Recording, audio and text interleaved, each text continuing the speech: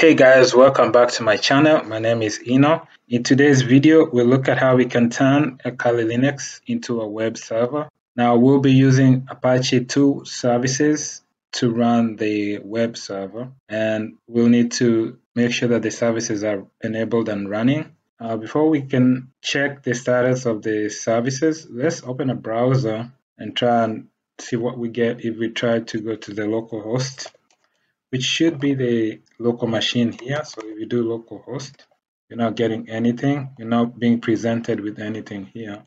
And if we use the loopback as well, 127.0.0.1, which is also for the localhost, we're not getting anything. Now, like I said, we need to ensure that the Apache services are running. And to check the status, we can use system ctl status Apache2. And as we can see here, it says that it's inactive and it's disabled. Let's go ahead and start the services. We can also enable the services, but in our case, let's just start the services. We'll use sudo system ctl start Apache2, put in the password. Then let's check the status again, and now it's active and running. Let's go back to the web browser and reload this, and we're getting the default page for Apache2 Debian. It should be the same thing here. We're getting the page. Now, as long as someone has the IP address for this Kali Linux, they can access this page remotely as well. For instance, if we go to a Windows machine and open a browser, and before we do that, we'll need the IP for Kali Linux. Let's check the IP here. Let's do IP address. And the IP is 172.16.1.101. Go back to the Windows PC and do 172.16.1.101. And we are getting that. We are being presented with that page on Kali Linux.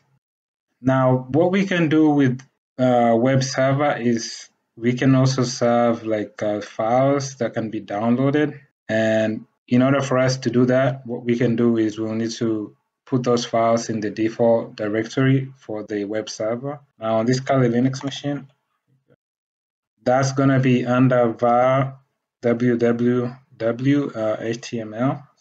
So we cd to var www.html, I believe, and do ls. So you see we already have this, we have index.html. So that's the default page that we saw when we opened the browser and put in the IP for Kali Linux. So this is the file that's serving that. You can actually even view the contents of it. HTML. And this is the HTML content. So you can even modify it if you know what you're doing and customize it. Now, like I was saying, if you wanted to present a file that can be downloaded, you can put it in here and it can be downloaded from here. So let's go ahead and create a file and then see how somebody can access that file. So let's go ahead and create a file here and then we'll see how we can access that file. So we'll say touch, let's do sudo touch test file. Let's call it my test file. ls, we have a file called my test file. Now, if you wanted to add content to it, you can say sudo vim test, sudo vim my test file. Say this is a test.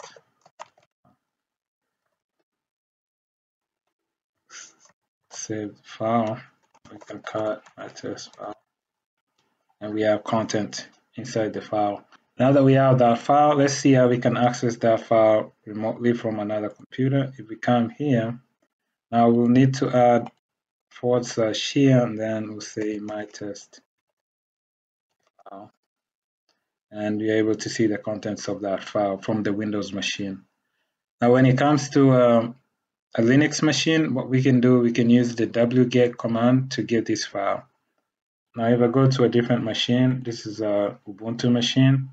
So on this Ubuntu machine, let's use the wget command, which we can use to download files from a browser using HTTP. So wget http://